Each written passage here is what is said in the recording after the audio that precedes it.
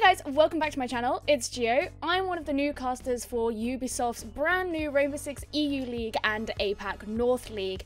And today I wanted to have a look back on the games that were played across all three of the leagues that we have right now and pick out some of the craziest. So let's take a look. EU League, Empire versus Virtus Pro. Coming into this game, it was safe to say that almost everyone was expecting Virtus Pro to come out on top. They defeated Empire in the Russian Major League finals and taken first place in the EU Open clash that preceded the EU League. Even the whispers in the wind from scrim reports stated that Virtus Pro were a scary team, that if you didn't pay attention, they would gun you down in a heartbeat. Rusk and WTG were scary in and of themselves, but with a support in Pasha who came away with the most clutches of the team in Pro League Season 11, and a decisive, swiftly moving hard support in a mission, the team looked completely stacked. However, entering into the very first game of the new leagues, the fates began to turn. Virtus Pro took just one map on their attacking half after Empire looked coordinated and rejuvenated on the defense. With excellent projectile play, as well as a constant suffocating of Virtus Pro's attempts, Empire came away with a 7-1 victory, disgracing the fan favourites. Shepard was the star of the show, with a 2.10 rating, 12-1 KD, 100% KOST, and a 1.5 KPR, but the fact the whole team had positive KD and every single entry kill was a testament to the precedent Empire had now set. APAC North League, Electrify vs Scars. This was a game where no one knew what to expect. Electrify esports were a team that had literally no public view prior to the APAC North League. They were formed by combining the teams who competed in the Chinese Taipei qualifiers for the APAC North League, but this was a region that had never competed in Pro League, nor had any Western broadcast time, so they were an enigma. Scars, on the other hand, were the Korean Pro League Season 11 champions, but that was just about the only first place accolade they managed to accumulate. Running with a stand-in player and some mixed results in the past, it was hard to judge who would win. Well, pretty soon it looked like it would be Scars. Taking the first 5 attacking rounds on Clubhouse in such swift succession, 3 of which included successful plants and 3 of which were flawless rounds, it seemed impossible for Electrify to be able to scrape things back in their favour. But once the side switched at the half, it was another story. Scars' defense looked weak and exploitable, while Electrify found confidence in their attack.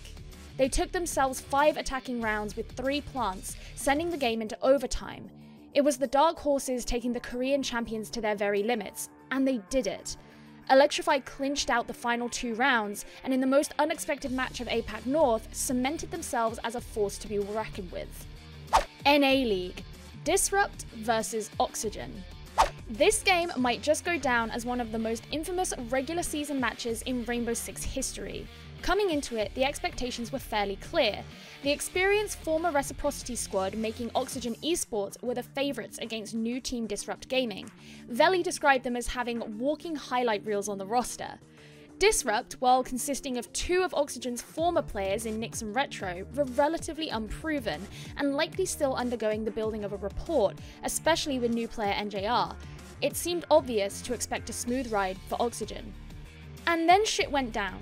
We thought it was spicy once we saw the first Ashe target ban come in, but we had no idea what we were in for. Disrupt evening things out at the second round was exciting, but overtaking Oxygen in the scoreline by round 3 was eye-opening. Suddenly, this new roster didn't look so inferior to their more exalted opponents. But then things went south.